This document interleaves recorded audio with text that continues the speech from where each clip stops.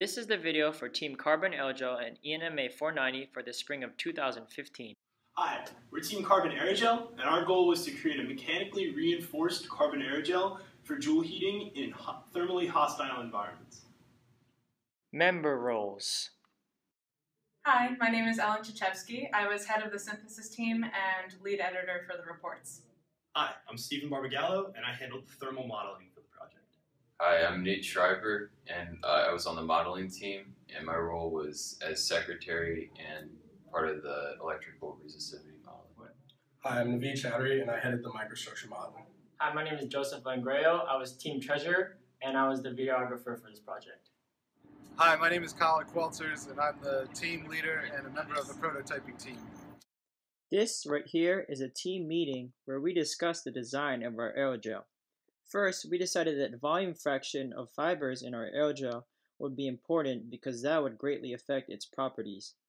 Next, we decided that porosity, specifically pore size and density, would be important in affecting the properties as well. Both these factors would greatly affect the electrical conductivity, thermal conductivity, and density of our material. Next, we decided that the shape of the material would be important in determining what kind of testing and characterization we could do. After discussing what to consider in the design of our aerogel, we determined what performance standard were more important for our aerogel. And what we're doing right here is discussing what is the most important and what is the least important. First, we had to make sure that it could function as a thermal insulator. This was important so that it could be applied as a fabric. Next, it had to be able to joule heat for the novelty aspect of the project. And lastly, it had to be mechanically durable and flexible. And that is one of our team meetings. The modeling of our aerogel. So for our microstructure, we modeled it in 2D. Our P1 here is the start of one of our fibers. It was assigned randomly an X and Y coordinate. And then our P2 is the end of one. It's FL, which is the fiber length, a set distance away. The orientation is determined by this offset angle from 90 degrees theta, which we define. Once we have those 2 points, we can generate a fiber given our diameter. And once we have that, we go down in a line scan and we check each point. And if the point is outside the fiber, we give it a hollow circle. If it's inside, it's shaded. In our actual model, it's blue and red, but this is essentially how we construct our microstructure. So to model the electrical resistivity of our material, we first took a line scan of each line in the sheet, and that counted as a series, each line, and then we considered each line as a parallel circuit to each other, so we added up the reciprocals and then took the reciprocal, so we treated it as a parallel circuit here, and this is how we calculated the series circuits. The first assumption in our thermal model is the structure of our system in question. We simplified to a cylinder of 200 pounds and 6 feet. The next simplification we did was the body heat that starts, the finite source that we work with. So in this case, we took the thermal heat capacity of the body as an average, and the average body temp should be 98.6 degrees Fahrenheit. Next, we accounted for heat leaving the body only by conduction, not accounting for convection or radiation. So we took reported thermal conductivity values from literature and applied a gradient of negative 60 degrees Fahrenheit on the outside versus the 98.6 on the inside. This is a simplified version of Fick's first law of thermal diffusion. Next, we accounted for heat generated by the body. For a sedentary body, we approximated that to be about 2,400 kilocalories per day. And we say that this can regulate itself at about 1 watt per second. So essentially saying if you get too hot or too cold, you can change that rate. Finally, we accounted for joule heating by the fabric at a 12 volt potential.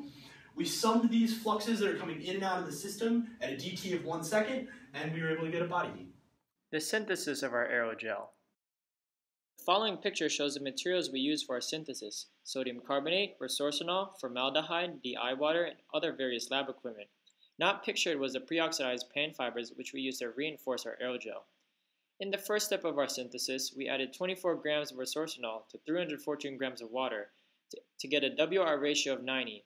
Then we mixed the solution using a stir plate and a store bar.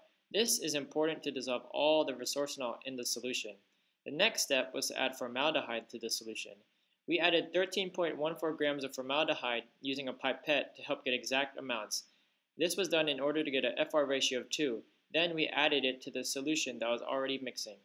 The next step was to add sodium carbonate. We added 0.048 grams of sodium carbonate to catalyze the polymerization of resorcinol with formaldehyde and water, because at room temperature the reaction is too slow. This yielded a RC ratio of 481. Next, we covered the solution with aluminum foil during mixing in order to prevent losses due to evaporation. Once done mixing, we split the solution into 4 sealed containers. We made sure that this was sealed tightly so that solution wouldn't evaporate during gelation. We had 4 samples. Sample 1 was to be an ambient dried carbon aerogel. Sample 2 was to be an ambient dried carbon fiber reinforced aerogel. Sample 3 was to be a freeze-dried carbon aerogel. And sample 4 was to be a freeze-dried carbon fiber reinforced aerogel. This next step involved impregnating the pan fibers into the solution. Note, this should be done in vacuum in order to prevent the creation of air pockets, but we didn't have the equipment. Next, we put all 4 samples into the oven.